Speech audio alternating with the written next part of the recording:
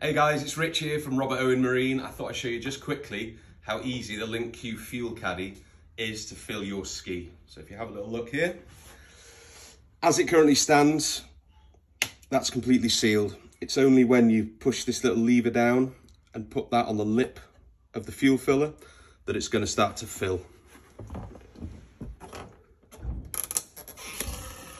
And there we are guys, that's filling now. So that's quick fill, 15 litres, should be done in no time. Once you lift the can back off, it locks that fuel off again so you can't spill any anywhere. Have fun.